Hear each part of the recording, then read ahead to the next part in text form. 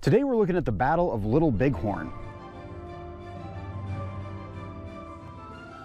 Hello, welcome to the Daily Bellringer. Please don't forget to subscribe and take a look at the questions down in the description. Also, don't forget to check out dailybellringer.com where you'll find more resources that go with many of the Bellringer videos. The Battle of Little Bighorn, sometimes known as the Battle of Greasy Grass or Custer's Last Stand, was fought here on June 25, 1876, near the Little Bighorn River in what is today south-central Montana. The battle was part of a larger conflict known as the Great Sioux War or Black Hills War. In 1868, the U.S. government and leaders of the Lakota and Cheyenne had signed the Treaty of Fort Laramie. Within the agreement was established the Great Sioux Reservation, in which basically the entire western half of South Dakota would be designated as Native American land. The treaty also stated that no white men could enter the territory except for government officials on official business.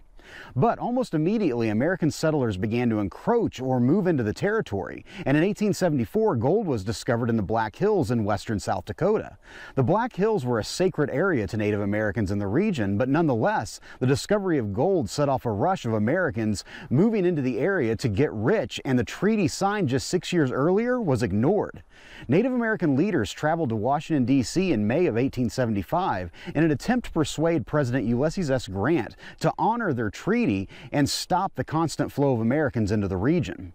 The leaders were offered $25,000 for the land and asked to sign a new treaty and be forced to move to another reservation. The Native American leaders refused.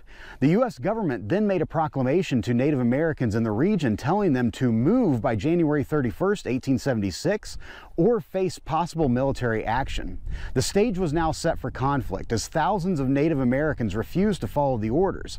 Native American leaders such as Sitting Bull and Crazy Horse began to lead resistance, and by the spring of 1876, an estimated 10,000 Sioux and Cheyenne had established a camp near the Little Bighorn River. On June 17, 1776, U.S. troops attempted to march on the camp, but were pushed back by Native American forces at the Battle of the Rosebud.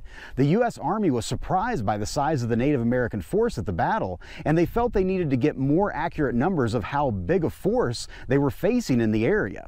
The 7th U.S. Cavalry, which numbered just over 600 soldiers, most of which were veterans of the American Civil War, were under the command of Lieutenant Colonel George Armstrong Custer. The flamboyant Custer had risen to the rank of general during the American Civil War, but in 1871 was demoted for not following orders.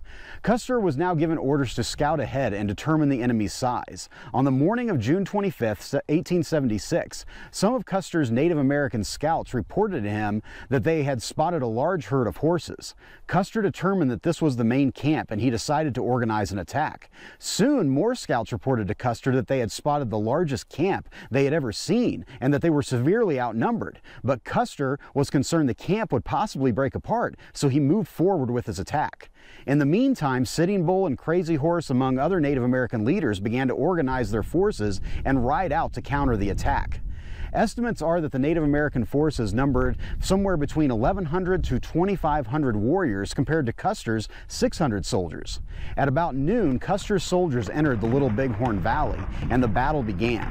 The charging Native American warriors quickly overwhelmed the U.S. forces, and the battle was over in less than an hour. In the fighting, 262 U.S. soldiers were killed, including Custer himself, and 55 wounded. Native American forces suffered only about 31 warriors killed.